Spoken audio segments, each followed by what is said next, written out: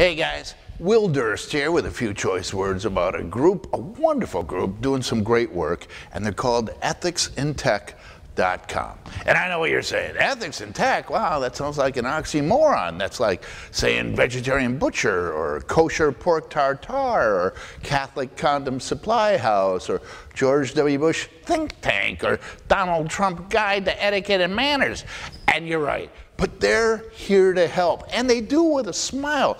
Every event that you go to will have a comedy component, along with expert speakers and panel discussions and audience community participation. So come on down, check out ethicsinTech.com, and you can see past events, and you can read the blog, and you can see about upcoming events. So ethicsinTech.com.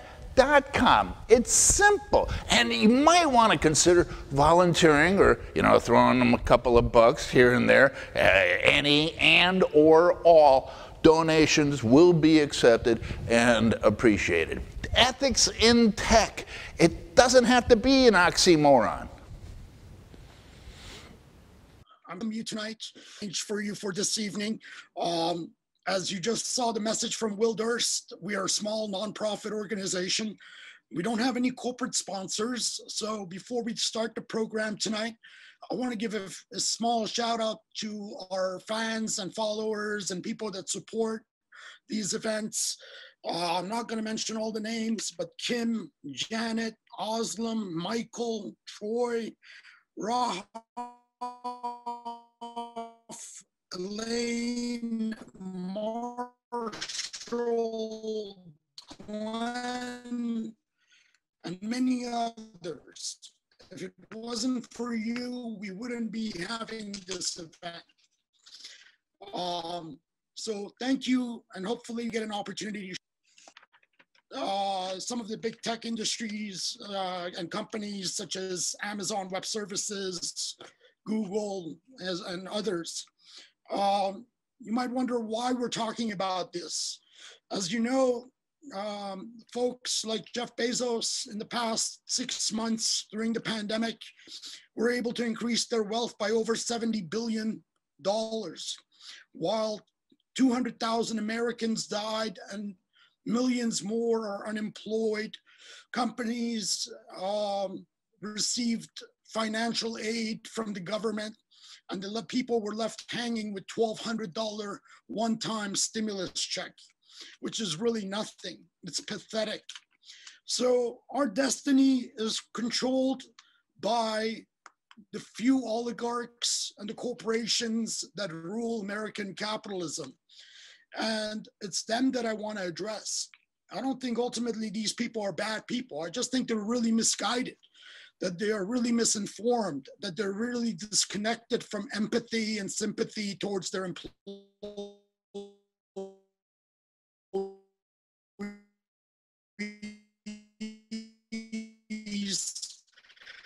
towards the society they live in and the culture around them. And, I'll be talking specifically about my experience at Amazon for the first few minutes. And then we'll talk about, you might find principles by I started at Amazon. I joined Amazon as a senior alliances manager for big data and analytics in June of 2015. I left Amazon in March of 2018. During that time period, the first year, I had 4 different bosses. I was responsible for managing the go-to-market strategy with some of the Amazon's biggest and largest strategic partners when it comes to data and analytics. There was a team, of course, that supported me. There were segment leads, there were product leads, there were people that supported these endeavors. But I was the one that was responsible for the end relationship with companies such as Splunk. After 6 months of my employment and my second boss at Amazon,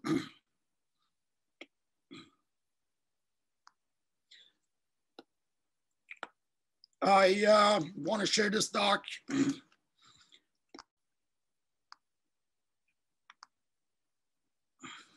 Splunk names Amazon the partner of the year. Here's a picture of me receiving that award on behalf of AWS, acknowledged by Splunk for my work, as well as acknowledging the team's effort at AWS that helped Splunk and their go-to-market strategy.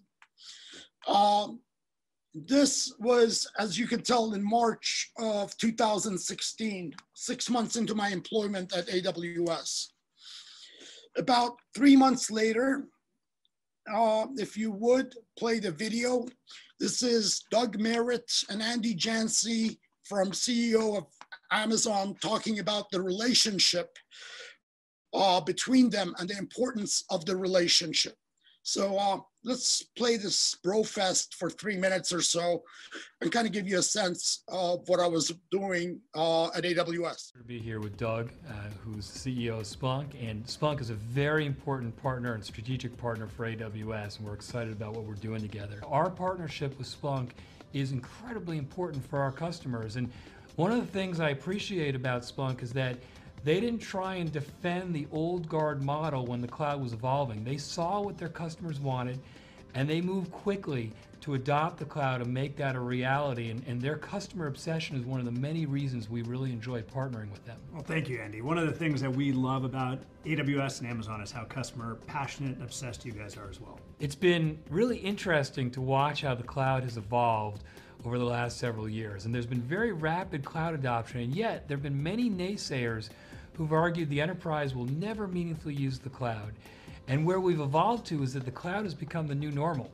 And companies of all sizes are deploying new applications by default to the cloud and moving as many of their existing applications as quickly as possible to the cloud. And the question has stopped becoming if and really become when and how fast and in what sequence these workloads are moving to the cloud. And in every imaginable vertical business segment, enterprises are using the cloud in a meaningful way, whether it's financial services or healthcare or manufacturing or consumer packaged goods or media or technology. They're all using the cloud, and they're choosing AWS for a few reasons. First, we have a lot more functionality than any other infrastructure provider by a large amount.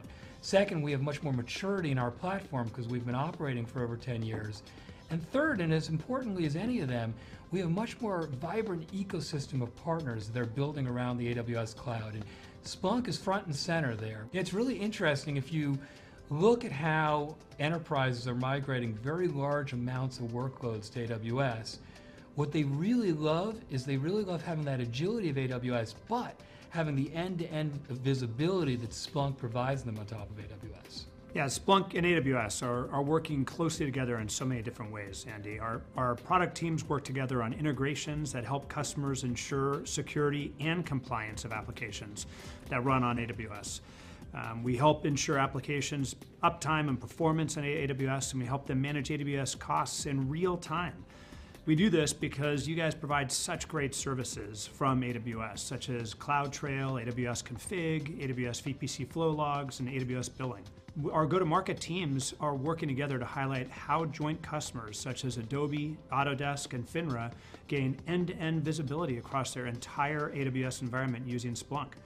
Autodesk is one of the examples. It's one of our joint customers who's able to instrument their usage of the cloud by centralizing all of their data in Splunk and leveraging CloudTrail and Config.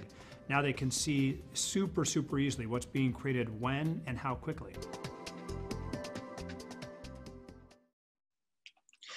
So I was not just responsible for managing the Splunk relationship. As you saw, it's a big bro fest. They love each other.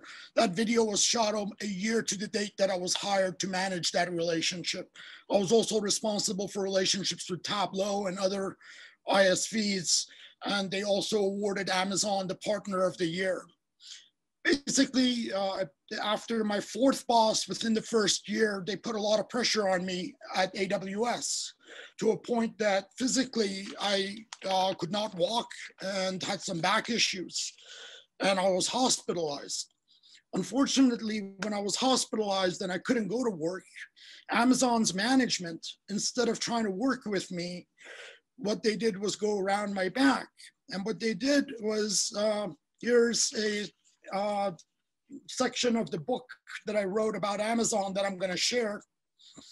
And it's an email from a colleague of mine that sent out to me while I was on medical leave. It says, D, I spent some time with J, Y, and M yesterday. Both mentioned challenges I have working with Vahid. Not sure where that is coming from. Just to be clear, I have no issues working with Vahid. I think there are areas where he can improve, but it's definitely true for me as well. Thanks. That was one of my colleagues that spoke out and actually sent me an email telling me that behind my back, while I'm on a medical leave trying to get treatment, Amazon's executives are going behind my back to trying to find something in regards to my performance. When I came back to Amazon after my medical leave, I was told that I've been replaced, that my replacements were hired that day or that week, and there was no position for me within Amazon. Here's a company that hires over 100,000 people, supposedly. This has over 30,000 AWS partners, and they couldn't come up with 5 partners for me to manage. They made sure that I was unwelcomed in the organization. That is how Amazon treats its employees, as disposable commodities that they can get rid of anytime they want, and there's no repercussions. I would not take this matter to court because they have more attorneys, more legal counsel than anybody could imagine, and I wouldn't have a shot of winning it in court. But I want to plead my case to you as a viewer, so you know my background. Let's talk a little bit about the Amazon leadership principles that Jeff Bezos believes in. I'm going to bring up Amazon's open hiring site. This is not a PowerPoint by me. It starts off first and foremost with customer obsession. Leaders that start with the customer and work backwards. They work vigorously to earn and keep the customer trust. Although leaders pay attention to competitors, they obsess over customers. The question I always had about this leadership principle from Jeff is, who is your customer? Is your customer the user of Alexa and Ring that is trusting their private data to you? Is it the customer that's shopping online and trusts their shopping history with you? Is it the customer that orders music online and has Alexa music playing, that you know it's music histories? Or is it the defense industry, the NSA, the CIA, the organizations that monitor and undermine our civil rights? Decide who the customer is, Jeff. You know, you can't have two masters. You need to decide if you're going to serve the side of the NSA and the CIA and organizations of that nature, or you're going to protect the data of consumers. So this whole customer obsession, without defining who the customer is really pointless. The reason I bring this up as a point is, if you remember, Jeff Bezos has had his own phone hacked by the Crown Prince of Saudi Arabia after getting a WhatsApp text, which resulted in him getting a divorce. Now, Jeff, you associate with the MBSs of the world. Tomorrow is Khashoggi's 2 years anniversary of death. But the people in your phone book are the MBSs. These are the people you respond back to. So it tells a lot about the character of the man. Second, Jeff, why would a person like you, who's already been hacked, who already had his privacy violated, put on its board a former NSA chief, Keith Alexander, who lied about mass surveillance and now joins the Amazon board? Why would you have somebody of this character on the board of a company that's supposed to be trusted with our data? Decide who your master is, Jeff. Are you beholden to the federal government with your Jedi contracts and your NSA contracts and your CIA $900 million contracts? Or is it the average user and the consumer that you supposedly protect and care so much about? Your loyalties are misguided. Let's talk about, this is a lot of stuff you guys can read on your own. Amazon says that they insist on the highest standards. Again, the question that I have is, what are these standards?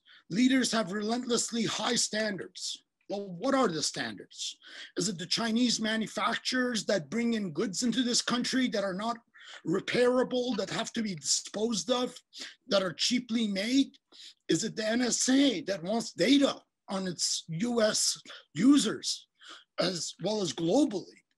So whose the standards are you following, Jeff? Whose the standards does Amazon care about? Define those standards. Let the organization know what that is and live by them.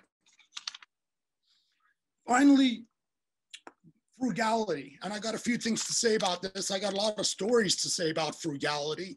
You know, Amazon is an organization that celebrates its holiday party in February. And that's not because we're celebrating Martin Luther King's Day or Valentine's Day, because that is because the company is so frugal that they'd rather get cheap facilities to be able to accommodate a Christmas party in February. Amazon frugality goes beyond that. It's paying poorly to the workers. What is $17 an hour for a man that just made $70 billion? I mean, a fraction of what you make, Jeff, could impact the lives of so many people. You could directly impact the lives of hundreds, thousands of workers and employees by increasing that money, but you won't, just because you're cheap and too greedy. And that goes for the rest of the organization.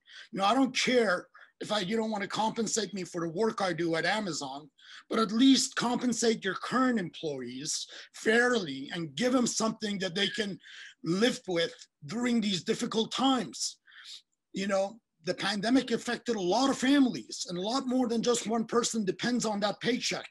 So why not, for once in your life, be known for generosity instead of being cheap? You know, that's what I would like to say to Jeff Bezos.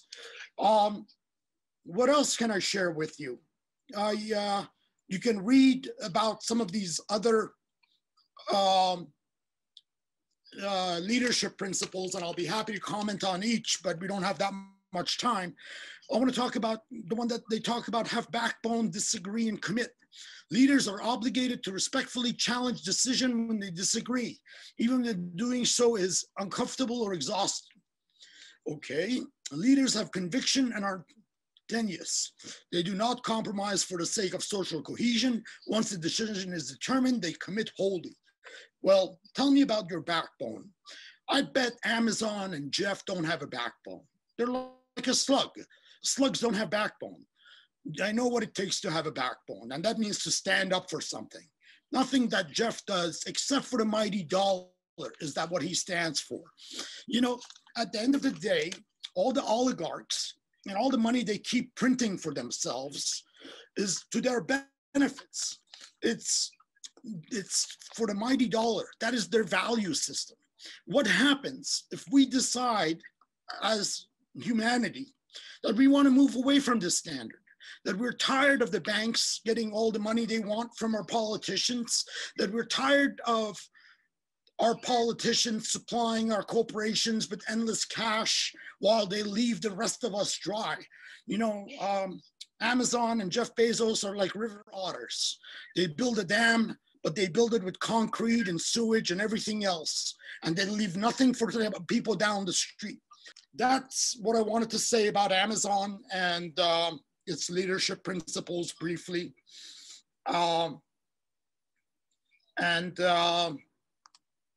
There is more that I can talk about, but we have a very short time during this presentation, and I want to bring out our interview with Boris Debić. Boris spent 15 years at Google. He's one of the longest time to be with a company, I gotta admit. But I think you'll enjoy this interview. It was recorded earlier due to time difference between here and Croatia. He's over there teaching at a university. And here's Boris Debić. So, Boris Debić, thank you so much for your time today in regards to speaking with us and your experience in Silicon Valley, and specifically at Google for the past 15 years. We're grateful to have you on our advisory board since you now moved to Croatia and are teaching full-time at University of Zagreb School of Economics. I wanted to discuss your experience in these 15 years working in Silicon Valley and specifically at Google. So what led you go to Google? How long, what was the experience like there? And maybe you could share a little bit about that. So I spent 24 years in Silicon Valley. I arrived on Christmas '96, and I switched between a couple of startups. I was always attracted to startups, small environments, collegial, like working environment, like not a lot of bureaucracy. I spent, like 3.5 years at the United Nations, which is a huge organization. It is 120,000 people all around the world. And this was, like quite refreshing, like doing the startup round, so to speak. So one of the startups was Epiphany, which was a very successful thing. I was 11th engineer there, and then eventually the company grew to 1,200 people.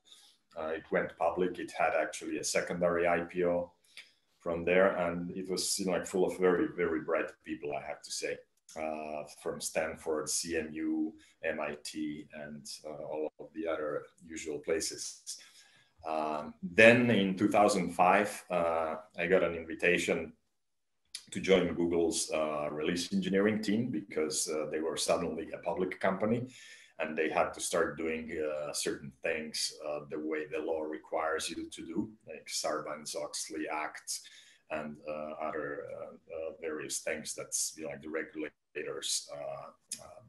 I believe that was introduced after the Enron debacle.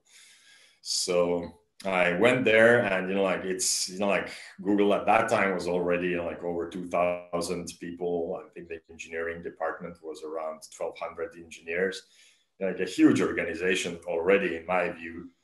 And I said to myself, well, I'll go there, like I'll do a gig, like spend a year and a half there, and then move on, like to my next startup adventure. However, like as soon as I got into Google, like you get really sucked by the brilliance of the people who work there.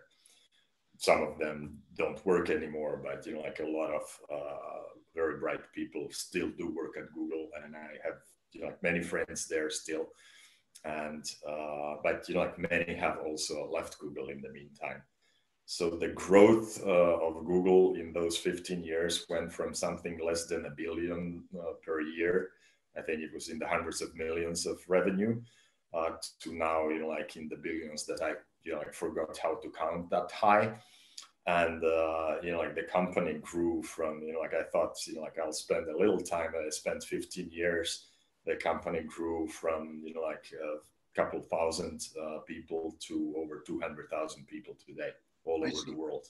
Now, when you mentioned those numbers of 200,000 people today that it has and its staff, I believe a lot of that is contractors. Were you ever a contractor at Google, or were you always a full-time employee? No, I was never. I was once a contractor, but early on in my Silicon Valley career, and it was a very, very short period because they, like the people, like wanted to hire me immediately. But Google, yes, you're right.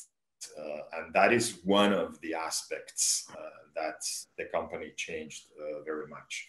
So in the early days, contractors were like only a few very specific positions, which were very tedious work. Like machine learning and machine intelligence was not that developed yet. But you had to rate ads because like from very early on, the founders put a policy that no, we can't advertise, I don't know, guns and alcohol. And, like there's a couple of themes that, like we'll never get advertised on Google Ads. And like, and then there's the, like quality of the ads, like you don't want to, like put ads in the system, which are actually scams or things like, like of that sort of nature. So like there were positions where we really needed contractors because it's a very tedious job. You're doing one and the same thing all day. It's like it's not unlike flipping burgers, like the whole day. And like we knew that like people wouldn't last. Like I mean, I think the average span for somebody working in that group was around 6 to 8 months, and then they either moved into Google if like if they found a good position and they were a match, or they just move on with their career. These days, however, I believe it was maybe 2 or 3 years ago that we crossed a threshold where over half of the employees of the company are contracting workforce. Some of it's, like, and there's a larger context around this. Like obviously some of it was driven by business needs. Some of it, like may have been driven by, like getting some extra profit and not having to take the responsibility for those people in the full. Some of it's, like it's the way the whole of Silicon Valley operates, where, like, I don't know, the cooks or the janitors, like they are subcontracted to other companies. They're managed by other companies. We used to have, I mean, like the first chef was Charlie Ayers. He was an employee of the company. And the early batch of chefs and, like even cooks and lower staff were actually employees, but that eventually changed. And, like I was not part of this decision-making chain in that process. I mean, it was obviously a function of the rapid growth and expansion of the company. Probably also some cost cutting and, like, because, like there were, like quite a few chefs that there was a period of time where many of them actually left the company and they said, well, this is not the culture we were employed into. And, like, we're going to find something else to do. Well, I mean, at Amazon and elsewhere that I worked at, consultants and contractors were treated as second-class citizens. They wouldn't be invited to the Christmas party. They wouldn't be invited to the mixer. You don't see them socially. They're the ones that do the actual work, but a lot of them are behind. I mean, look, so like, let me try to put some more light on this thing. So, like some of this, in the way the current state of the world operates, and like that's also questionable, right? I mean, we can question that, but like the current state of how at least the West Coast operates, like for some positions, contractors do make sense because like if they're not part of your core business, like then like it makes sense to like have engineers and like the people who are doing work on whatever is your core business, that is somehow part of the core of the company.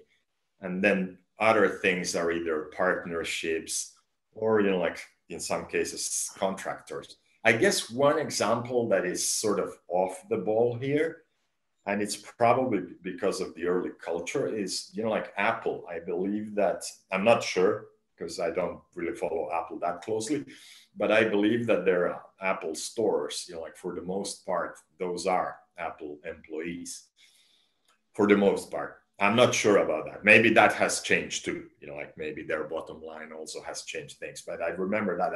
And that's sort of, like non-core business in a way, but then again, like selling a product and having a good experience in the purchase of the product. I mean, that is part of Apple's DNA. So the one thing that, let me just conclude maybe with this. The one thing that ties relatively closely to what you said about the rights that contractors have and the current state of Google is, like at one point in the recent couple of years, Google decided that they need an outside consultant to help them fight, like labor organizing. I was never involved, in closely with any labor organizing, although I did propose a sort of relatively radical thing like around the time of the big walkout at Google, and like the big scandal, and like the 5 demands.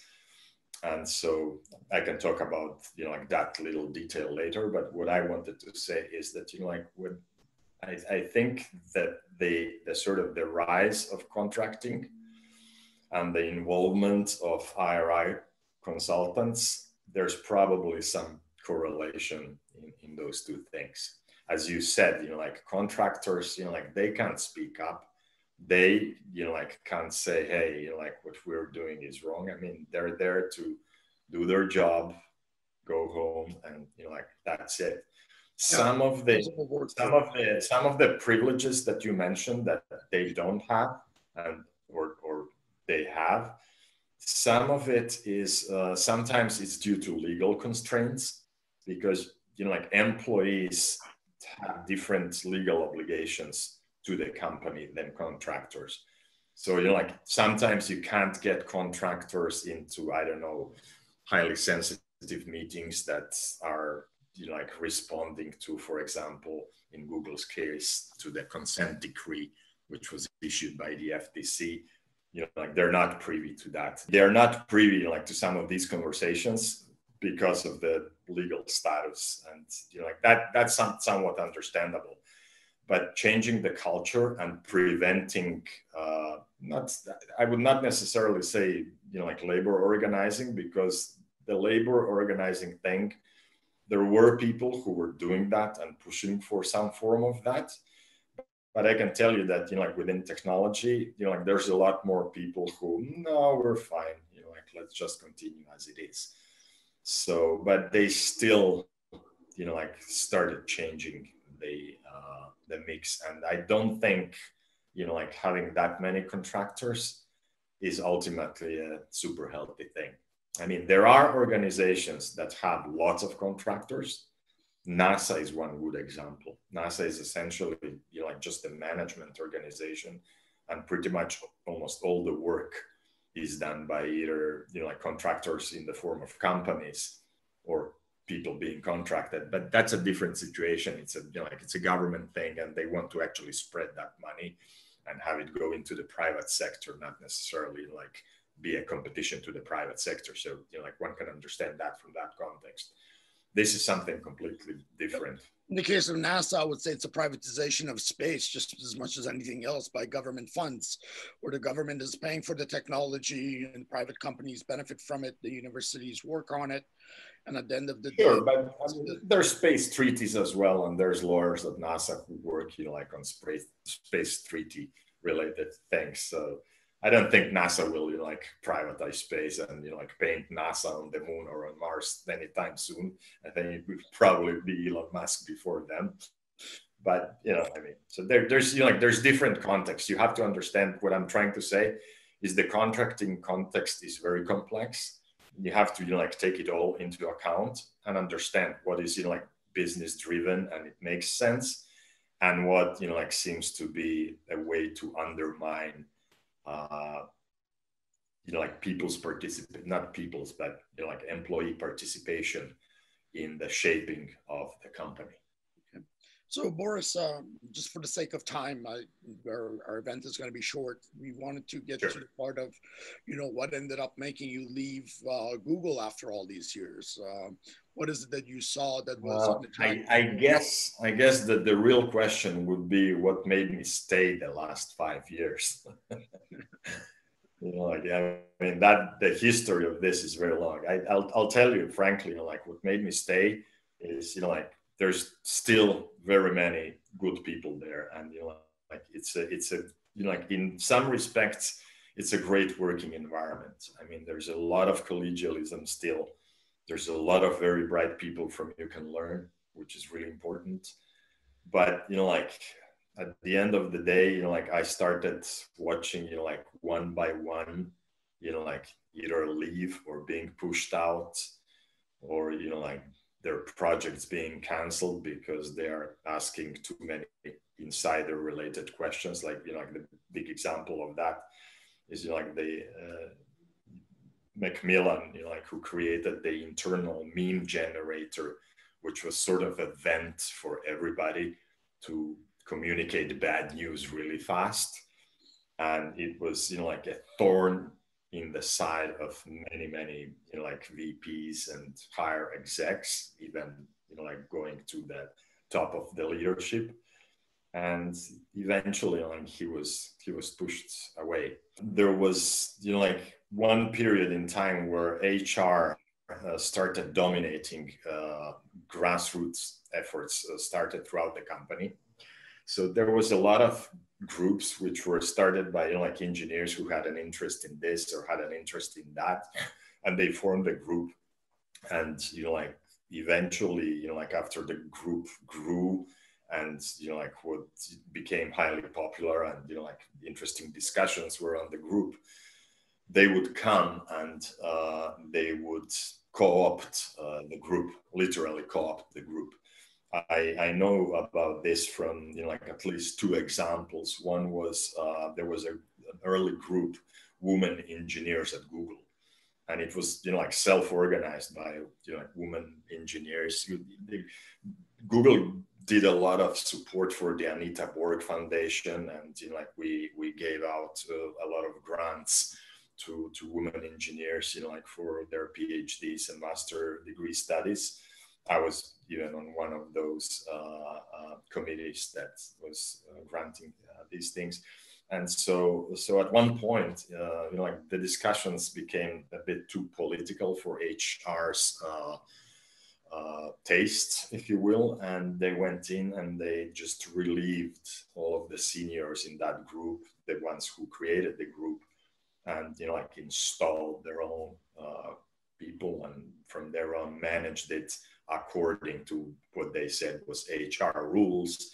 And the narrative was that, no, this group was too close, we need to widen this group and like have like a proper program and so forth. The same happened to like the early founders of the Talks at Google program.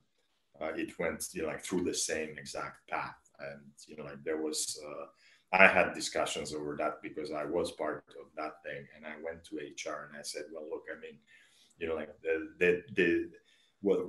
what they said there is that like, oh, like we need to be accountable for the funds that go into the program, because they were buying books and they were paying for videotaping of the talks. And they said, no, we want like to make the group accountable. And I said, well, that's perfectly fine, that's great. Like have a seat at our meeting, and like whenever like there's a project and there's funds associated with it, like you can vet it, you can say yes, no, whatever. However, like in those meetings, they brought in two other people from like the HR, selected by HR, and they started destroying the group from within. Like they started arguing about pointless things, and like eventually, like a big sort of friction was created between like the founders of the thing and HR, and like all of these old people were pushed out. So that was the end of that story, which prompted me later on to do something for which like I may got like a black mark in someone's file. But at one point I said, well, look, I mean, HR is a really powerful organization within Google. And, like Google is a huge company. And, like when you get a call from HR, like that's no good.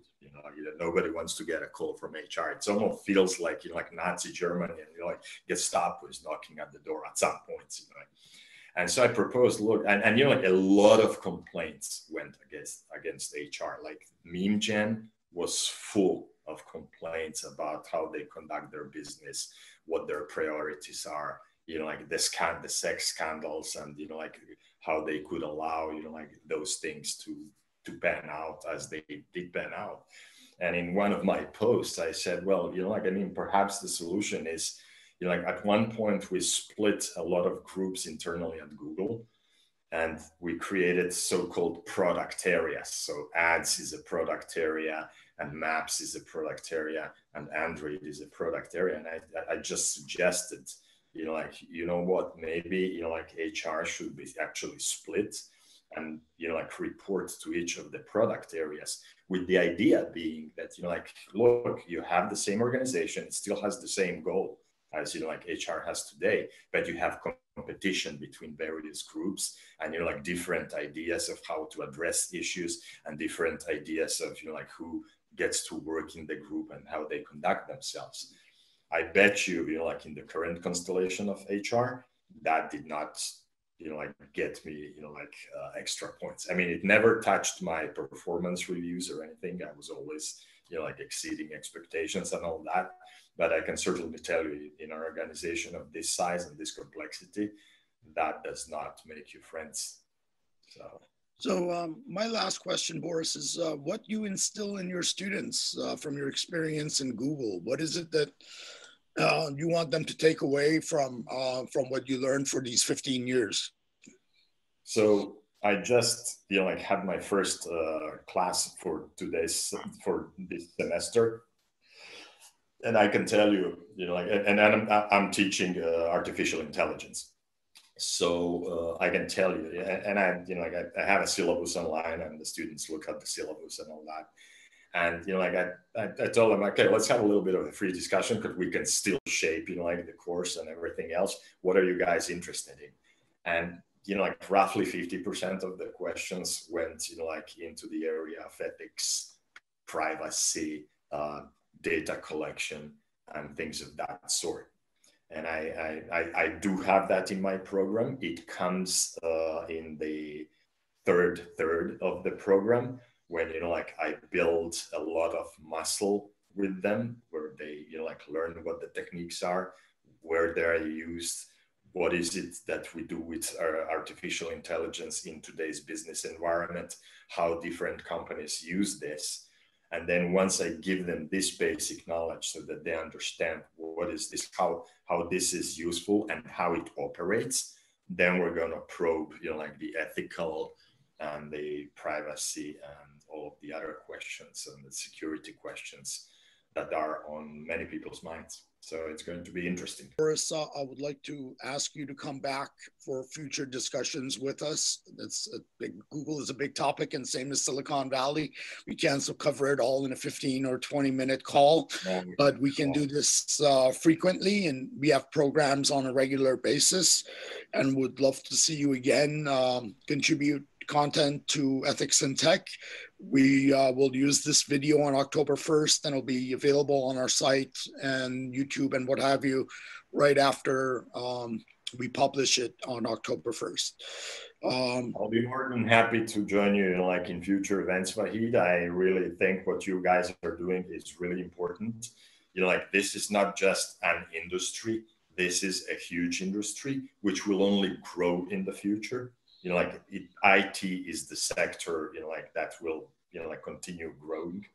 And so, like it will permeate every aspect of our lives. And, like there's a lot of open questions out there that's, like I hope to contribute with my little bit of wisdom from working in Silicon Valley and in big tech. So. Oh, no, you're a great contributor. Thank you so much, Boris. Thank you for your time. Many thanks to Boris Debić. Boris is an advisor to ethics and tech, and we're lucky to have him. One of the things that I love about ethics and tech is the diversity of our advisors and where they come from. And I'm also excited about our next speaker, Mr. Bob Chandra. Bob has worked in product marketing at companies such as Amazon, Walmart e-commerce, Twitter. So he knows big tech. He's been in it. And not only that, Bob is a dear friend. I've known him for 20 plus years. When I met him, he was one of the youngest CEOs and always an overachiever. So it's great to have you, Bob. And we're going to share a video on his presentation now. So please take a moment and watch. Today, I want to talk about a problem in tech that's both pervasive and ignored. That's discrimination against Asian Americans in the workplace, particularly the idea that they're not perceived as leaders. This is sometimes called the bamboo ceiling or the Asian glass ceiling. I'll also talk about people who are racial advocates in Silicon Valley often contribute to the problem by ignoring it or claiming that it's not a problem. And then finally, I'll list a few solutions for people who are interested in combating the problem of anti-Asian racism can do so. Let's start with who is Asian? The term Asian encompasses South Asians, such as people from India, East Asians, people from China, Japan, Korea, and Southeast Asian from countries such as Indonesia or Vietnam. As you can see, being Asian spans different races and different cultures. But one thing Asian Americans have in common, despite which kind of Asian they are, is that they're stereotyped as worker bees, essentially capable of doing low-level work at the individual contributor level, but they're not seen as management material.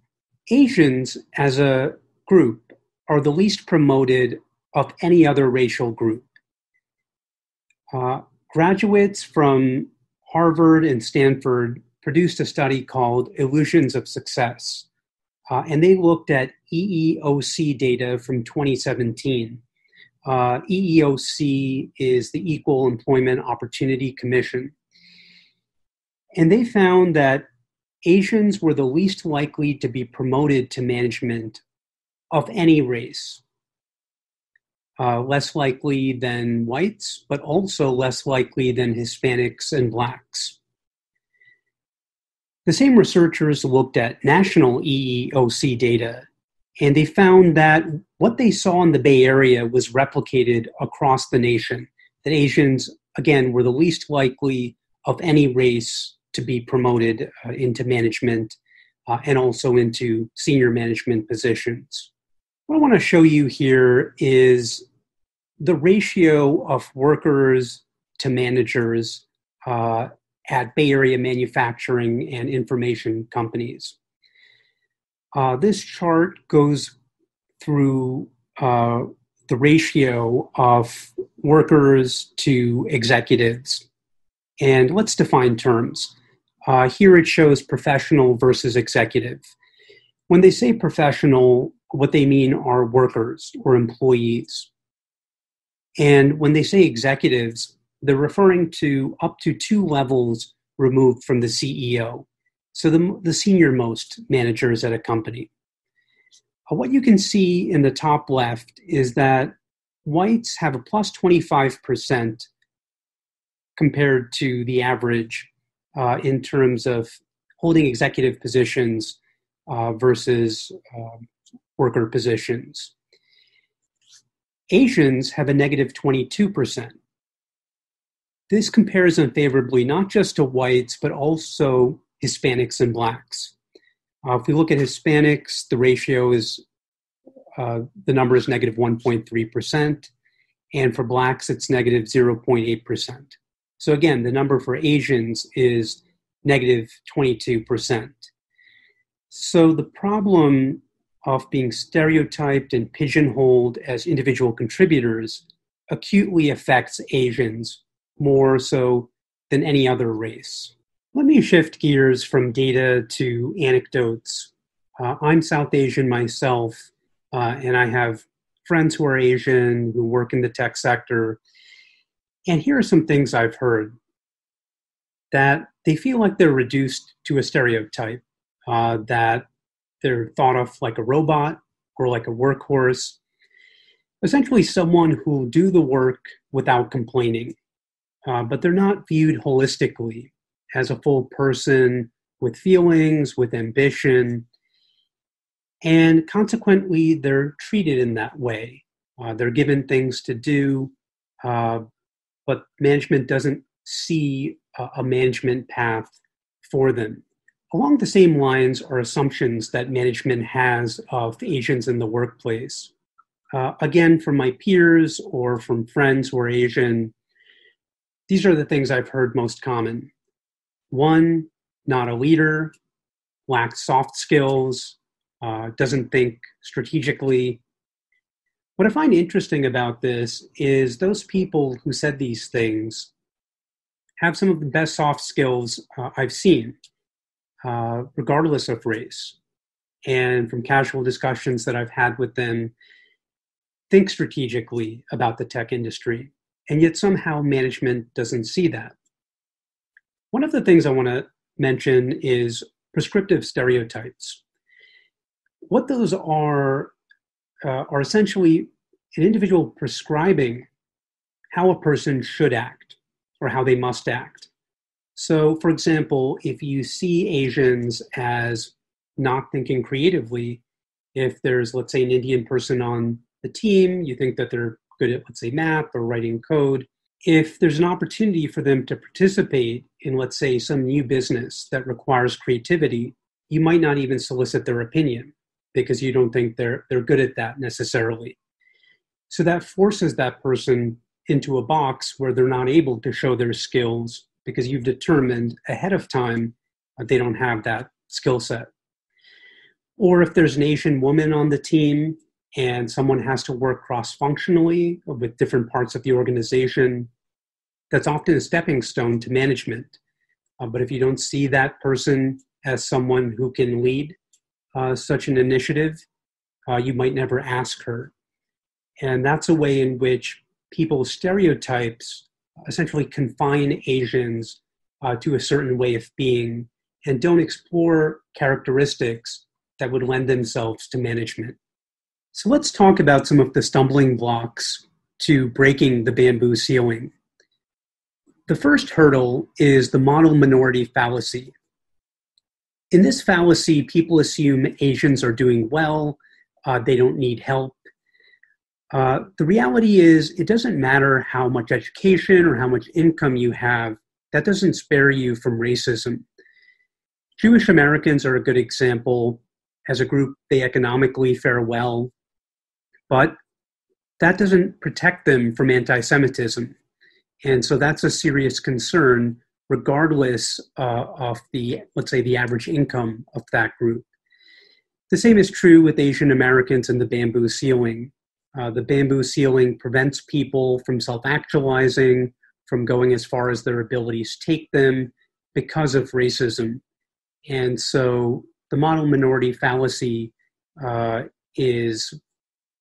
holds Asian progress back because people have these errant notions. The second is apex fallacy. So you might be familiar with some Asian CEOs such as Sundar Pichai of Google or Jensen Huang of NVIDIA. The apex fallacy basically means you evaluate a group, in this case Asian Americans, based on the performance of the best or most successful group members. As we saw earlier in the presentation, a lot of Asians are struggling at the bottom of the organization, and they're the least likely to be promoted. So these few examples shouldn't overshadow the experience of many Asian Americans. The third hurdle is comparing, which is to say that Group X is doing worse than Group Y, and therefore we shouldn't concern ourselves about Group Y. Martin Luther King said that injustice anywhere is a threat to justice everywhere. The idea is that we all have a stake in one another's equality. So just because an organization fights for racial justice and fair treatment for Black Americans or for women in the workplace doesn't mean that we should exclude Asians from the pursuit of equality, and nor should we practice racism against Asians and normalize it. Recently, a Silicon Valley company released a 19-page diversity report. In it, they said, quote, "If you do not intentionally include, you will unintentionally exclude." The irony is that the report talked about African Americans, Hispanics, and Native Americans, but excluded Asian Americans. This is one of the challenges today, is that human resources and diversity officers, the very people who are tasked to solve problems of racial fairness, often through conscious or unconscious bias, exclude Asian Americans from their efforts. This is an area that needs to be addressed. So we've talked about the problem. What's the answer? I've outlined 2 solutions to address anti-Asian bias in the workplace. The first is to include Asians in tech companies' diversity plans. As we just saw, tech companies often exclude Asians from those plans. So one thing that might be simple to do is if you see a tech company's diversity plan or them publishing their numbers, but excluding Asians from that, is to email HR or email the diversity officer and encourage them to include Asians in those efforts. The second is incorporate implicit bias training for employees. Different companies already have implicit bias training, for example, Google and Starbucks, but they too omit Asians from that training. Let me step back. Implicit bias is basically subconscious or unconscious bias. So the kinds of stereotypes we form about different kinds of people, sometimes not even being consciously aware we're doing it. Implicit bias training seeks to break those connections in our minds so that we treat people fairly. Starbucks recently had implicit bias training for all of its employees, and it addressed discrimination against Blacks and Hispanics, but not Asians. So whatever Starbucks employees, whatever their biases were before the training, they had those same biases after the training because no effort was undertaken to address Asian stereotypes. The Asian American community welcomes and needs allies. So if you're able to take action on either of these 2 solutions, that would be very much welcome and appreciated. We can't talk about ethics in tech without talking about racial fairness. People naturally want to go as far as their abilities take them, but unfortunately biases and stereotypes get in the way. People have no control over their skin tone, the shape of their eyes, or facial features. And ultimately, companies are better off when they promote based on merit rather than superficial qualities. I also want to close by saying this is less about management positions than it is the pain and humiliation people feel when they're rejected or they're not promoted because they don't look the part. The solutions that I mentioned, hopefully there are opportunities ahead that people can act on those and put a dent in the bamboo ceiling to reform tech and make it a place where everyone is treated fairly. Thank you so much, Bob, for that presentation.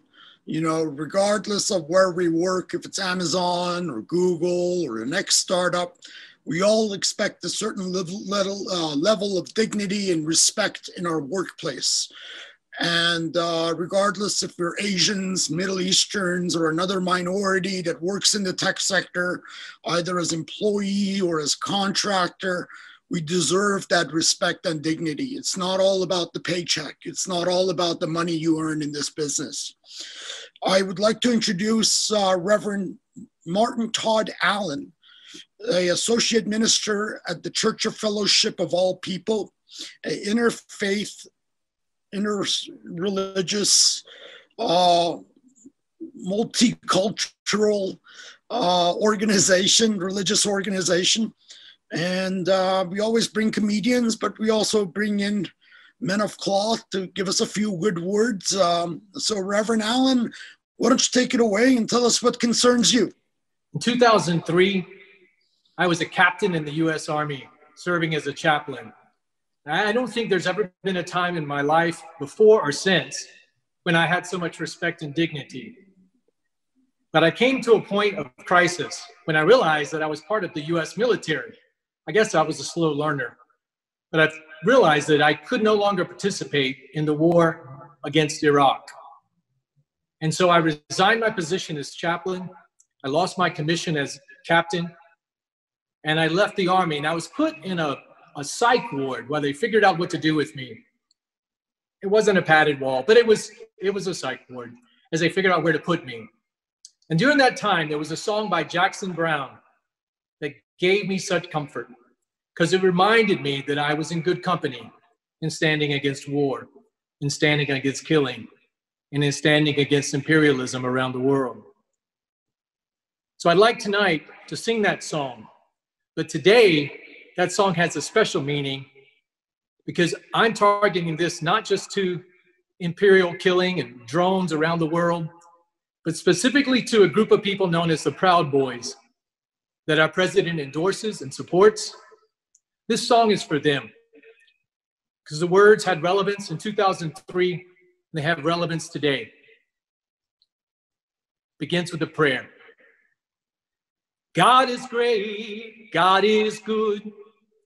He rules your neighborhood, though it's generally understood. Not quite the way you would. You try to take the slack, stay awake and watch his back. But something happens every now and then. Someone breaks into the promised land. Ah, boys, boys, this world is not your toy. This world is long on hunger. This world is short on joy. A-E-I-O. You speak as if you know what's good for everyone. What's good in what you've done. What's good about a world in which war rages at fever pitch and people die for the little things, a little corn, a little beans. Ah, boys, boys, this world is not your toy. This world is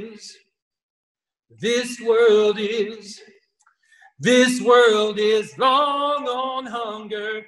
This world is short on joy.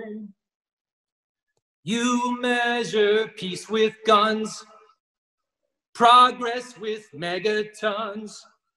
Who's left when the war is won? Soldier of misfortune, soldier of an angry call, soldier of a foreign soil. I'm not here to fight your wars. I know what you're fighting for. Oh, boys, boys, this world is not your toy. This world is long on hunger. This world is short on joy. Long on hunger, short on joy. How much longer you gonna keep the world hungry and poor? How long?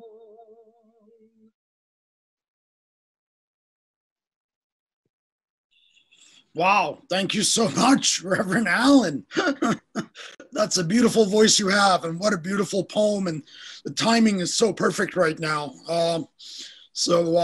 Thank you for sharing that. It's greatly appreciated. It's mighty kind of you. It's from the heart, and we felt it, and I think everybody felt it, and we're grateful for it. So with many thanks for your participation tonight and for the church for taking part in all our events in the past and having either yourself or Dr. Blake or others present to our audience. We're blessed by it. At this point, I want to introduce my good friend, Debbie Durst, an advisor to Ethics in Tech. Her husband, Will Durst, was an amazing political comedian, a dear friend. So first and foremost, Debbie, tell us how our dear friend Will is doing and how you are, and we're looking forward to some comedy. Hey, Vahid, thanks so much. I got good stuff, nothing but good stuff to report about Will. He is both in occupational therapy and physical therapy. And for those of you who don't know, occupational therapy is your upper body.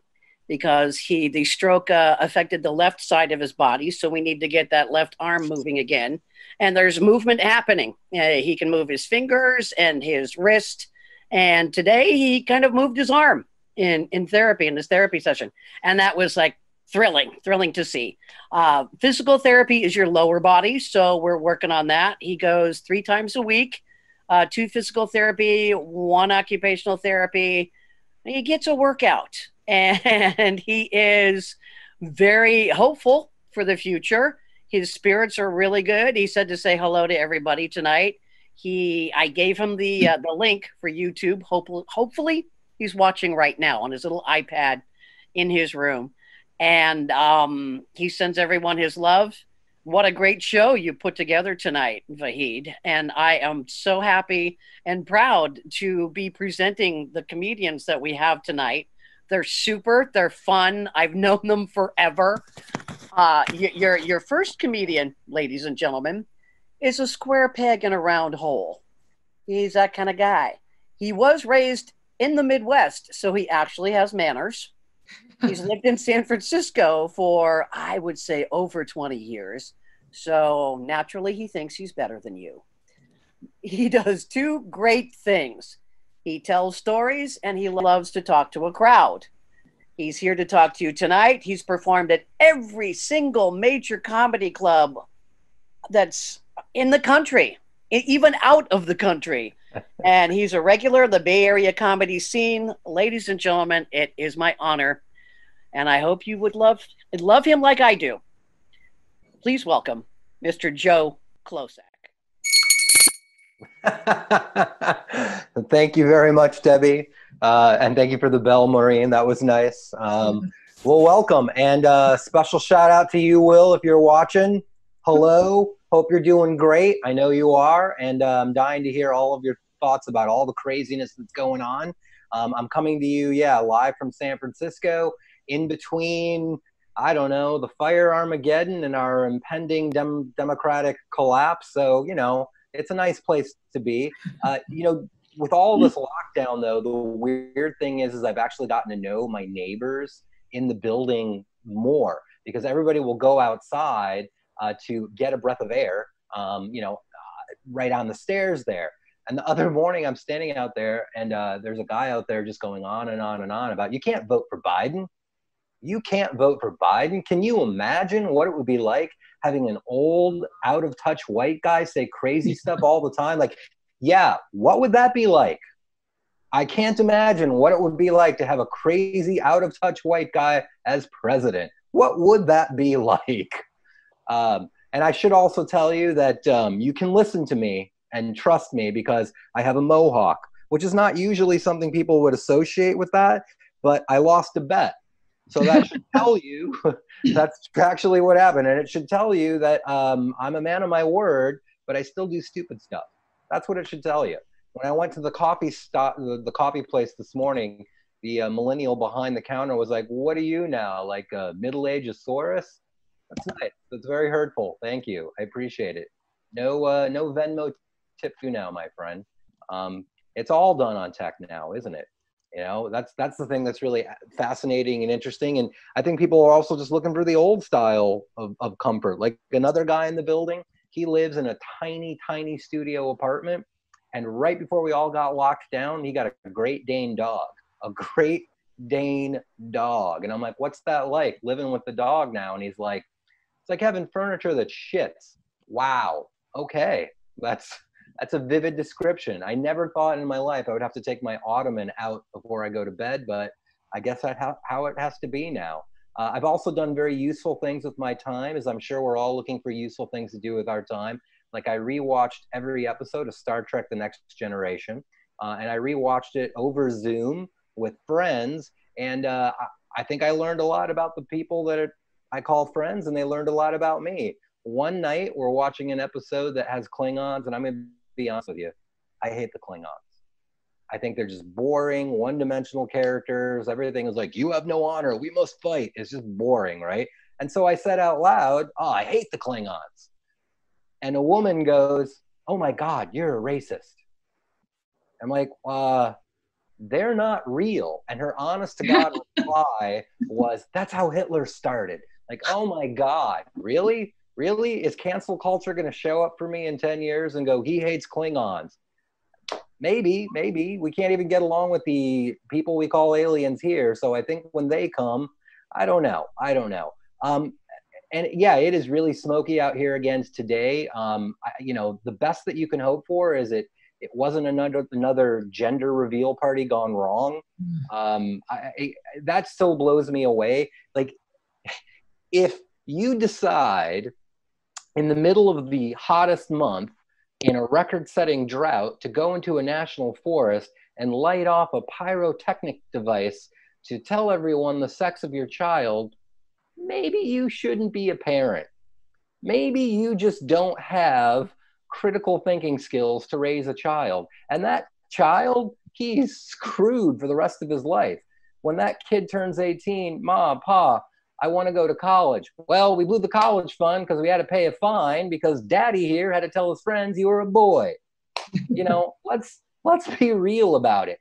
Let the kid do the same thing and tell his parents what his sex is, you know, after his first freshman year in college. That's the way to do it. Here's the other thing that I had totally fallen in love with and enjoyed during all of this stuff. I've gotten more technologically savvy in some ways. So I'm going to present to you sort of my at-home version of something like a daily show, because we can do that now, man.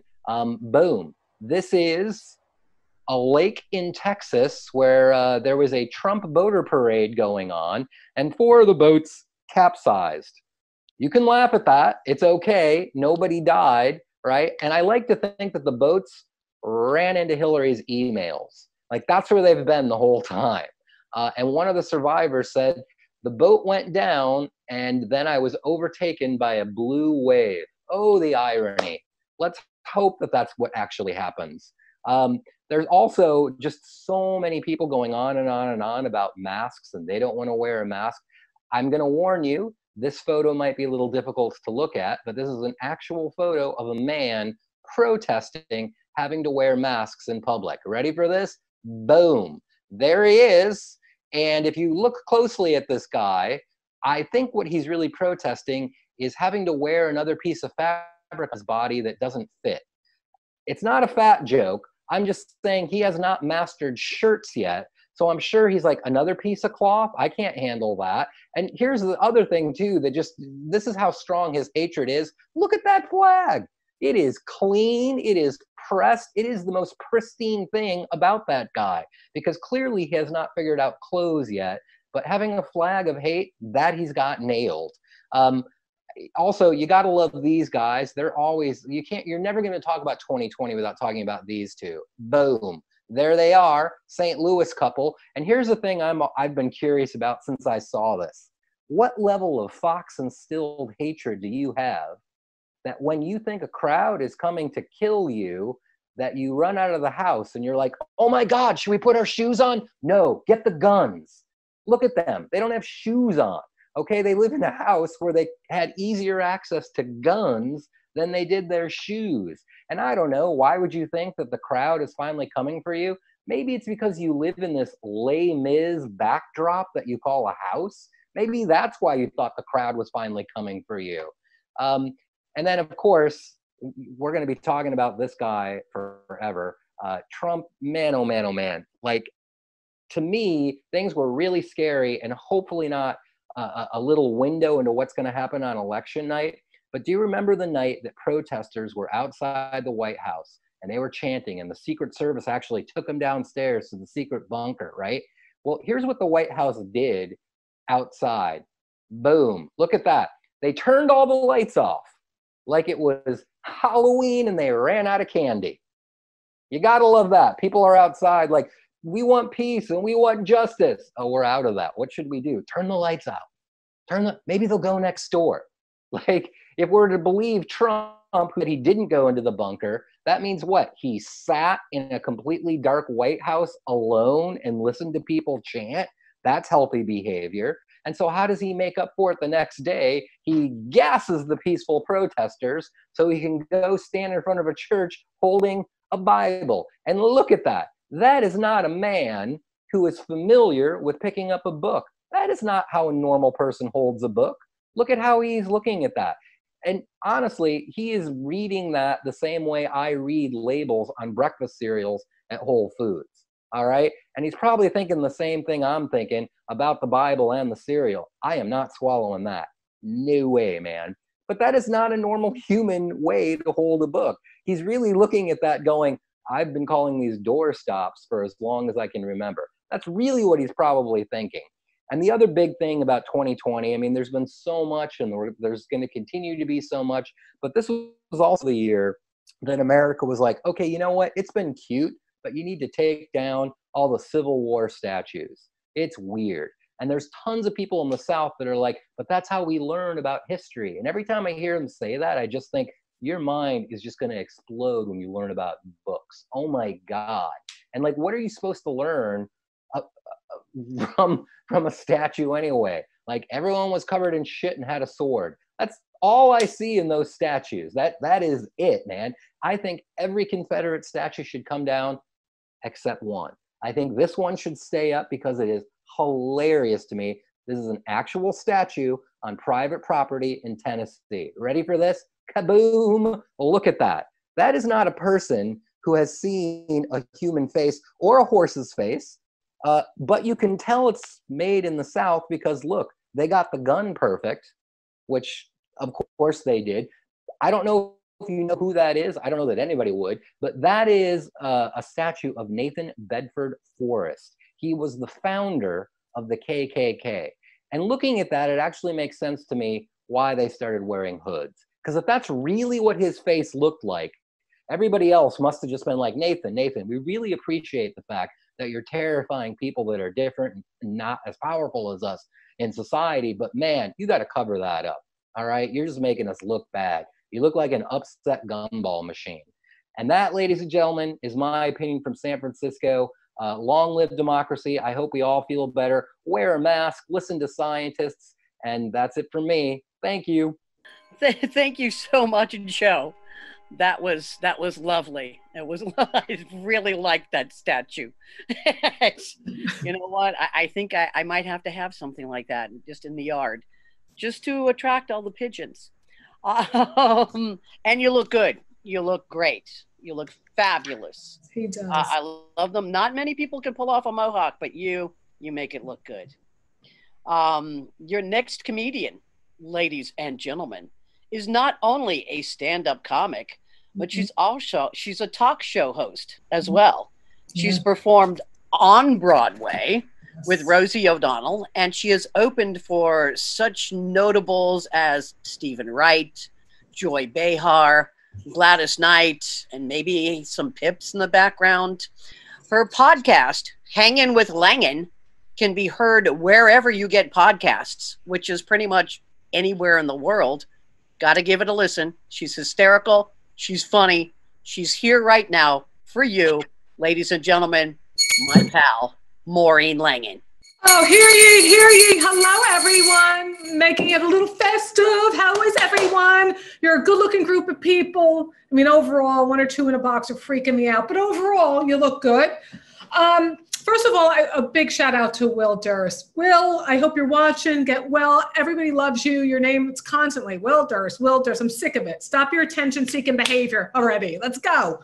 And I just want to also say thank you to that Reverend. I really liked his message. I thought it was really beautiful. He set a beautiful tone. We need it right now. And only in America could you be considered the one off balance for wanting to do the right thing. You know, he's got it right. So I applaud you.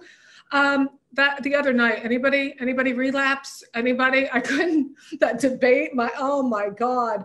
Let me tell you something. I don't have a drinking problem, and I now need a sponsor. It was so insane. Anyway, they say God has a plan. Let's just hope he gets a better party planner. That's what I'm looking for. So we are here there's tech people. There's people who make a lot of money even during COVID. There are people out there watching this, and I hate you. I mean, it's not you, it's what you represent, which is technology. And see, when I see you, I see Zoom and I see Facebook and I see Stream Keys. and I see my head exploding. This is what I don't get. You know, we're all working from home now. So apparently I needed a stream key. I don't know why, but Zoom and Facebook were forcing me to get one. So I Google, because I was a journalist and that's what I do. And this is what it said, I swear. And you're looking at me, I know, like you're judging me. I don't care, but this is what it said. Stream key can only be used for a single live stream, including preview of your stream. You need a new stream key to resume your stream every time you cancel or preview a stream. Like, that is mental torture. So like I call my friends and I'm like, and they're like, oh, well, Maureen, you know, well, how's your router or your modem? Do you have an adapter, like a thumb drive? Is your hard drive, your external drive? I'm going to drive a nail into my head. That's what I'm going to do. And then they're like, there's Ethernets, and we know this. And I know what all these things are for overall, but I don't know how you make them all happen. There's Ethernet and extenders and uploads, downloads. There's 5G and there's USB, and now there's mesh. I need mesh. I thought that was like for, you know, to make women's vaginas be okay, like prolapse, but now it's a tech thing. So then people are like, well, erase your history. I'm like, years of therapy, I haven't been able to do that. And then they're like, well, enable your cookies. I'm like, now you're talking, now you're talking. But then I go on in frustration, I type on Facebook, somebody help me, I'm going to jump off a bridge. And my right hand to God, bam, Facebook instant messages me the hotline number for the suicide prevention hotline. I'm like, are you kidding? They think I'm insane when all I need is a stream key and an effing hug. That's all I need. That's all I need. All right. So this virus has been, it's just been interesting. You know, it's interesting. One of the first things I closed down early on were the golf courses. I don't know if you know, that's true. And had they only done this sooner, my marriage might have lasted. Boom, boom. All right. So, we're having, come on, you guys. This is such a unique, different way to connect and come together. And we're doing the best we can. We had a little nice Reverend music. We had Joe with his effing mohawk. And I love his like freaking edge. And I love the anchor that we can collectively put into, okay, whatever. Put it in a bubble, blow it away. Here's the deal. People say to me, hey, Maureen, are you flying these days? I said, off the handle, just off the handle. Hey, Maureen, because I got my hair cut, look at that. So, hey, Maureen, why don't you let your hair go gray? I said, for the same reason I don't let my teeth rot. All right. So I don't miss flying. I don't miss it. And because the last time I was, how edgy can I be? I'm not cursing. I'm not really dirty. I can use a word, right? Give me okay, thank you. Vahid. It doesn't matter. You could tell me how do I say your name. Come on, I got to hear you. We're together. You can speak freely. You can tell me. Vahid. So listen, Vahid. Vahid. I see the spelling, but I don't know how to say it. All right. So I was on the airplane, and this woman behind me gets up. This last time I flew, before the virus, she gets up and she starts spritzing cinnamon. Like she's spritzing cinnamon, and then you're in a cabin with the cinnamon. I turn around like, lady, what are you doing? She goes, well, it's natural. I say, so's my vagina, but I'm not shoving it in your face. Come on, baby. Come on, buddy. Right? Come on. Woo! All right. So, I don't know. It's just fun, right? So, oh yeah. Now being on the road, I love it. I miss being on the road with comics, but I had a car accident. I'm all right. I don't want anybody to worry about me. But this young guy, stoned out of his mind, on his cell phone, music blaring, barrels into the back of my car. He gets out of the car and he comes up to me. He's like, dude, I don't know what happened. Dude. He's calling me dude. Are you getting it? Dude, I don't know what I go, what happened is your mother forgot her birth control in 1998. That's what happened. Dude. Maureen, that was edgy and angry. I know, and funny. So, yeah, like these people. Okay, there's a guy who was a comic, and he's now a motivational speaker. Good luck with that. Good luck with that. This guy's going to make you want to jump off a bridge. Don't hear from him in 15 years. You just work the circuit together. He sees me and posts something like, whatever. Like if you don't wear a mask and there's a vaccine and you want the vaccine, you have to go last in line. That's all. You just have to go last. That's all I'm saying. If you want it, you may not want it. So he kamikazes into my world. Haven't seen him in 15 years, into my Facebook page, my safe space, not a safe space. But, and he's like, Maureen, these masks, you don't need them. Immune system, maybe if you paid more attention in 8th grade science class. And I'm like, well, maybe if you didn't drop out of school and got beyond that, you would know more. So there's a little bit of anger out there. But this guy in the supermarket said to me, Costco, never went to Costco in my life. Now I'm buying 5. I said to the woman when I got there who worked there, I said, Miss, Costco lady, that place is overwhelming. I said, Costco lady, where is the toilet paper? She said, what kind? I said, the kind you use to wipe your ass. Like, what kind? I don't understand what kind. What are you talking about? I mean, I'm sure in Ireland, my mother used newspaper, but I think we've emerged. So this guy behind me in the store says to me, he has his mask on. He goes, you know what? If the Democrats get elected, it's going to be like this every day. I go, oh, it is like this every day. Good one, Maureen. Okay, so I'm just being, but it's true. All of this is true. And I don't know how many guys or gals are out there, but I asked this question. I had to, this is an aside. I'm doing some genealogy, and I called the Bureau of Vital Statistics in Manhattan, and I said, I am looking for a death certificate. And the guy said, is it for you?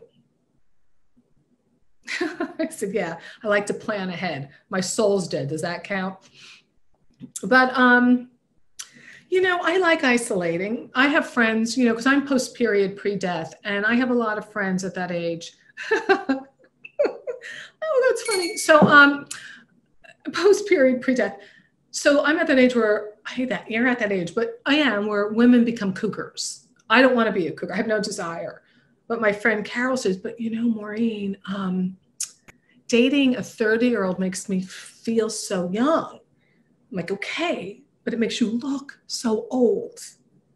If you want to look and feel young, I would date Larry King. That's what I'd do. I'm feeling really hot next to Larry King. Maureen, where'd you get the dead guy? See, I don't need some young, hot guy named Chad coming up to me with his tight abs, touching my belly fat. I got belly fat, touching my belly fat, going, oh, what's this? What's this, you little piece of crap? I'll tell you what this is. This is pain, covered by affordable treats and wine from Trader Joe's. That's what this is. That's what this is. By the way, wine sales are up. I don't deserve all the credit.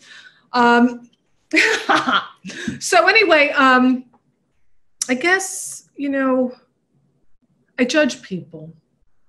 I like judging people. It gives me hours of pleasure, and I'm never going to stop. I used to want to be a better person, but I found it exhausting.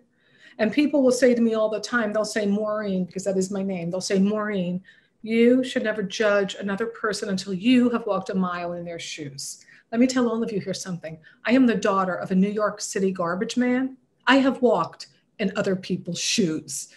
Oh, you guys, listen, thank you for having me here tonight. I hope you'll follow me on Hanging with Langan. It's where comedy meets connection and curiosity, and we interview great people, and we support our communities. And I just wish everybody good health, and just be kind and just generous to each other. Thank you so much. Oh, Maureen, that was terrific. I know. I'm kidding. Bye, wig. Thank you. But we're having fun, right? Yeah. We're doing our best. All right, you guys, all the best. Mwah. Bye, wig. Mwah. Ah, beautiful. Wonderful. Thank you, Maureen. Thank you, Dad. Yeah, you're such a funny lady. You always make me laugh. Always make me laugh. You're so fabulous. And she actually did a one-man show, one-person show. Excuse me. It was called A Daughter of a Garbage Man. And quite funny. She's a very funny person. Please, you get a chance, listen to the Hanging with Langan, because it's quite funny. Your next comedian, ladies and gentlemen, your big closer for the evening. He's been a national headlining act for over 30 years. Criminy sakes. He's an old guy. He's appeared on NBC, ABC, Fox, Comedy Central, A&E, and remember VH1? Gosh, those are real channels on a real television. For those of you who remember what televisions are. Yeah, unless you're watching the streaming things, but he's done that as well. He's also opened for such celebrities as Jerry Seinfeld, Jay Leno, Ringo Starr, what? Natalie Cole, Hall and Oates, both of them together, Vince Gill, Chicago, the band, not the city, Ladies and gentlemen, I've known this man for almost half my life. Here he is for you tonight, Mr. Dan St. Paul. Hello. Hello, can you all hear me? Oh, excellent. Very good. Nice to be here with all of you technological ethicists or ethical technologists, whichever one you choose. I have been doing comedy a long time. It's taken me this long to finally get a gig in my office. And now I have one, and I'm super excited. Even though I have the fake background, they're kind of gives you the comedy club essence. Before I begin, I must let you know that 2 days ago, I was riding my bike and I fell and I cracked 4 ribs. So I'm talking to you with 4 cracked ribs tonight. So if I run out of breath or something, you know, I called the doctor and she said, okay, go down and get an x-ray. So I went down and I got an x-ray and she said, you've got 4 cracked ribs. And I said, well, is a distended stomach also a side effect of cracking your ribs? And she said, no, I think you're just overweight. And I just said, you've made me feel better already. And I don't need any Norco or anything. Just keep being funny. But I'm nervous because this is the first time I've worn a long sleeve shirt in 6 months. And my gym is closed and I've been doing aqua aerobics in my bathtub, and you can't see it right now, but my ankles are ripped. A lot of people are not working because of COVID. It's sad, but there are people who are still working who shouldn't be working. And I'm talking about the traffic reporters on the radio. How do they still have a gig, you know? I mean, I'm listening to it and KGO, and they said there seems to be a backup on the corner of Millbury Avenue and El Camino Real, about 9 cars deep. Oh, wait a minute. The light turned green. Everything's clear now, back down to you. So I just don't get it. But I did shave. I did shave for everybody tonight. I shave because when you don't shave for a few days and you're 35, you look macho, you look sexy. But when you don't shave for a few days and you're 65, you look like an unregistered sex offender. And it's all my fault. I still have to register. But I'm trying to watch my behavior these days. I'm not riding the bike anymore, at least for a while. You know, I have to maintain my health. And my mental health, because I don't want to be, you know, I don't want my obituary to read mildly successful comedian found dead on toilet playing Candy Crush. You know, that's not the person I want to be. And I don't get up until I reach the next level. So that could very well easily happen. I know that I've noticed that people my age and older are losing their filter. I did a show in Florida a while back, and Florida is a little different. They don't use Uber. They call an ambulance just in case. And after the show, this woman comes up to me and she goes, "Oh, you were so funny. I couldn't believe it when you said you were 65. I said to my friend, he doesn't look 65. But now that I see you up close, you kind of do." And I'm a boomer, right? I'm a baby boomer. I was born in 1950. Well, I'm 68 now, so I was born in 1952, and there's a lot of us that are still out there. In fact, my wife and I went to go see ELO. Do you know who ELO is? Electric Light Orchestra. They were at the Oracle in Oakland, and so this was last summer. My wife and I went, and we took BART. And the entire car was all baby boomers going to the show, except for 2 teenagers who had to be thinking, is the rest home on a field trip?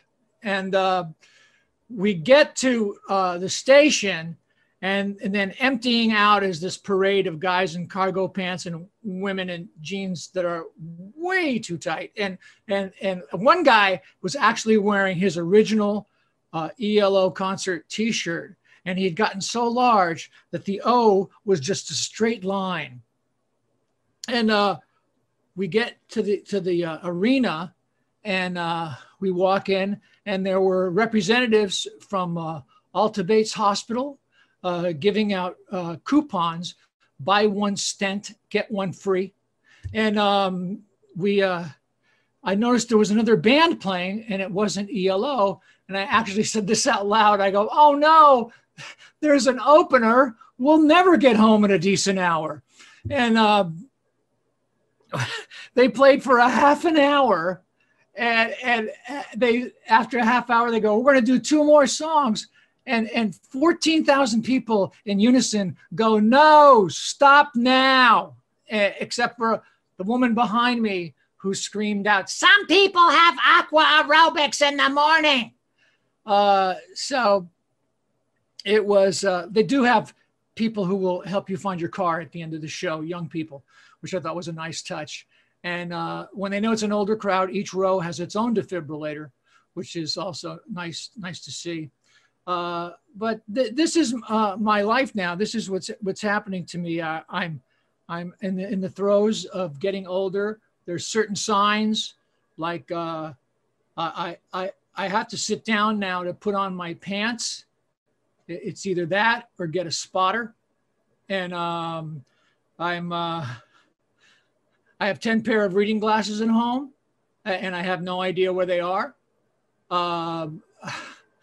I put a cup of coffee in the microwave to warm it up. When it was ready, it went ding, and I opened the refrigerator door. And these are just normal things that happen to me day after day. It's hard, you know, it's really tough. I found a pair of skinny jeans in my closet, and I realized that I had bought them 20 years ago. Back then they were called loose fit. And I guess, you know, I can get in the movies for $3 less, but I have to pee halfway through, and that's just not fun. I guess the most alarming thing is that I take my dog for a walk. He poops twice, and I am jealous. So that's something that is kind of tough. You know, it's not just the baby boomers who are getting up there. The Generation X is 54 years old now. I don't know if you realize that. The punk rockers are getting up there. Just the other day, I saw a guy wearing a Mohawk toupee, Joe. And yeah, and he had a tight black jeans, size 46 waistline, and combat boots with Velcro straps. It's weird, you know. I'll tell you what was really alarming. I saw a woman on TV who was 61 years old, and she was dressed exactly like Madonna. And the really sad part about it was Madonna. So, you know, there's these certain signs that are happening. I will not do weird things to myself. I will not have plastic surgery or color my hair or any of those things. I think it's a slippery slope. First of all, you sound stupid if you're trying not to act your age. I got a friend of mine who's my age. He still thinks he's 25. He calls me up, hey, Dan, we got to go to this new bar, man. It's really happening. I said, dude, I'm 65. I've happened. If I'm going to go where I have to yell to be heard, I'll just not do the dishes, leave the bed unmade, and wait for my wife to come home. And you look stupid, too. He's lost most of his hair, so he's spray painting his head. He bought this stuff called GLH, great looking hair. It should be called SIC, soot in a can. That's what it is. You spray it on whatever hair you have. It gloms onto it to make it look thicker. He has, I'm thinking, maybe 3 good hairs. Now they each have to support 10 pounds of black Christmas tree flocking. And he's totally in denial. You know, I'm not really losing my hair. I just got a bald spot. I said, dude, you're bald. What you have is a hair spot. And,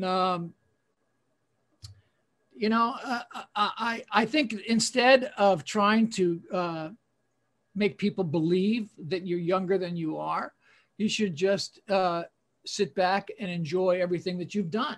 And that'll make you feel better. You know, just this last year, my wife and I celebrated 32 years of marriage.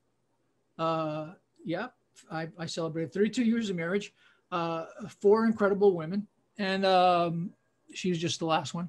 But no, we've been together for 32 years, and we're molding into the same person. In fact, all 4 of our breasts are now beginning to sag at the same time.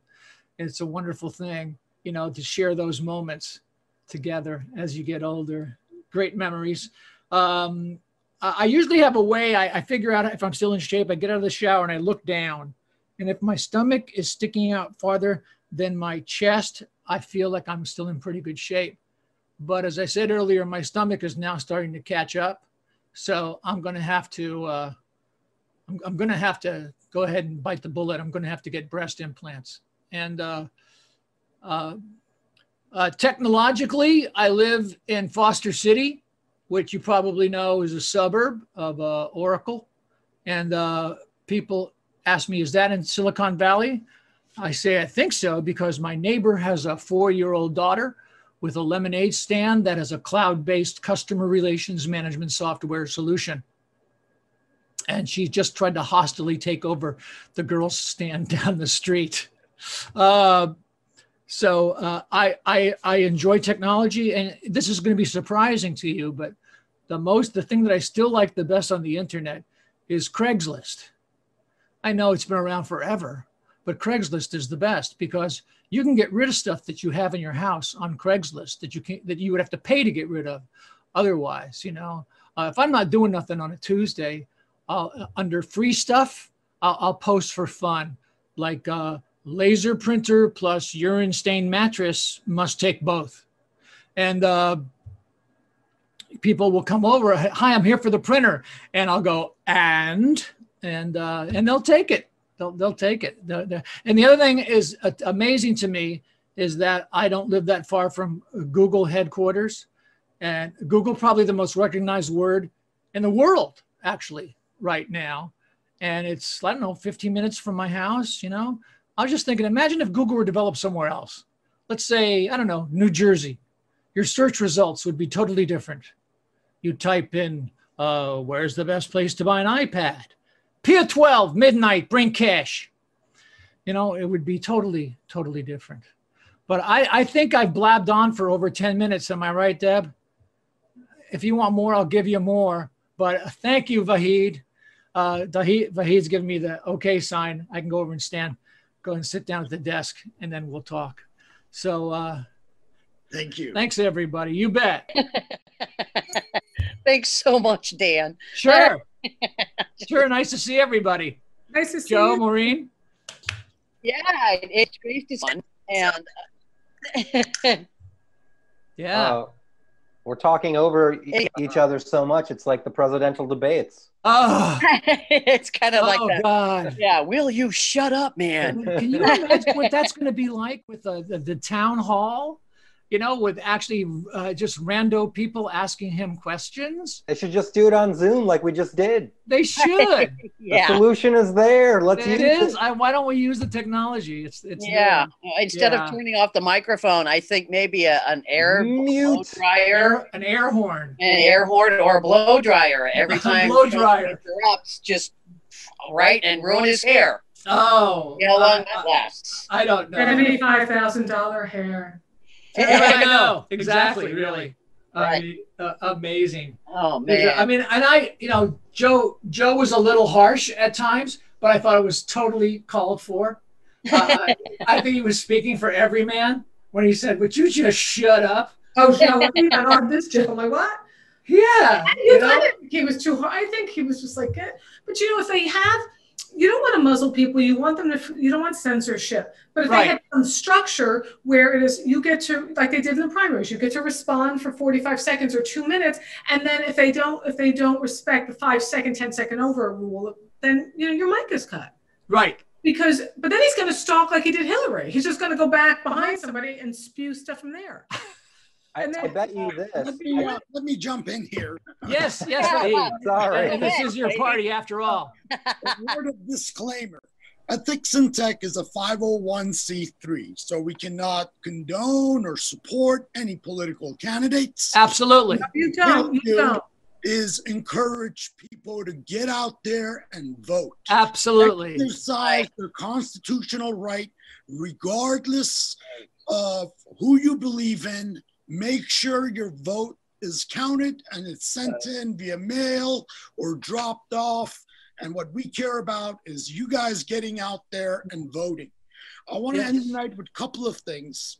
First, I talked a lot about technology companies such as Amazon. Boris talked about Google and the lack of culture in these places. Silicon Valley is getting worse. It's not getting better. It's unfortunately the needs of a few billionaires and the way they run their company is not providing the kind of dignity and respect that employees need. Right. If you look at these companies, the best thing that we could ask for, and I'm not saying I'm going to boycott Amazon and not give them my cat litter business, because I swear to God, that's the only place I order cat litter from is Amazon, just because they can carry the weight. Yeah. They should be broken up into smaller pieces, just like Standard Oil was broken up. Google needs to be broken up. Facebook, Microsoft, they're all monopolies. And it's about time that they face regulators and they face the Congress and they answered for their actions and their business practices. Right. No longer compete in Silicon Valley because of the big players that are in it.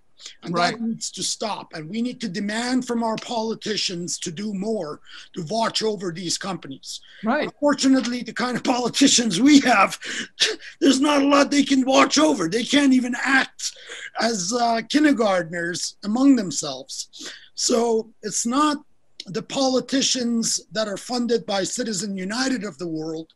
It is the system that puts in place the Jeff Bezos of the world, right, Gates of the world.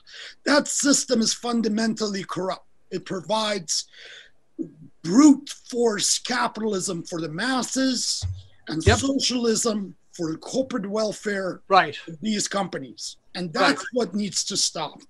So with a huge thanks to the comedians tonight, I want to share one last thing. We have an event planned for December 10th.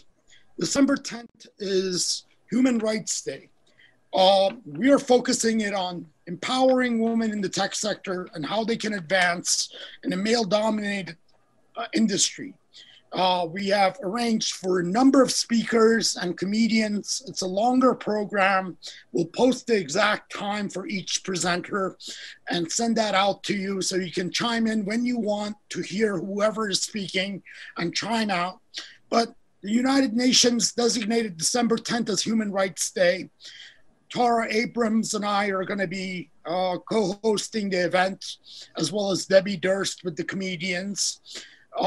If you want to see a lineup of who's going to be speaking, please take a look at this event, from the ACLU to folks that work with Restore the Fourth to people that are concerned with security and a variety of speakers. And of course, you guys all know Zahra Nourbakhsh. She was an award-winning comedian and a writer. Her podcast is Good Muslim, Bad Muslim. She was just on United Shades of America with Kamu Bell. And she's going to be one of the comedians. Annette Mullaney is another. Of course, Debbie Durst and Diane Amos. So it's going to be a fun night. We hope you guys can all make it. Thank you for all the support to Ethics in Tech. We wouldn't be able to do this without your donations. Believe me, after the event we had tonight, nobody's going to hire me in Silicon Valley. So send some donations so we can always cover some of our costs with video broadcasting, promotions, and getting our comedians a thank you payment for their work. Of course, we're not compensating anybody as much as they deserve or the work that they do, unfortunately, but it's an honorarium for their participation, and we're grateful for it. So with that said, I want to wrap up tonight's event. I want to thank Debbie and all the comedians, all the speakers, Bob, Boris, Reverend Allen. Thank you for making this night happen. Please consider coming and joining us on December 10th for another night of ethics and tech, all focused on human rights and empowering women. So thank you so much all. Have a wonderful evening, and please vote. Thank you. Thanks, Thank you, everyone. Thank you, Debbie, for having us. Thanks, Deb. Thank you, Vahid. I want to say it right. I'm sorry. But thanks for having fun with me. Thanks, Joe. Good to see you guys. Good Dan. to see you guys. Good Thanks to to see see everybody. everybody. Bye. Bye. Take care. Thanks, Vahid.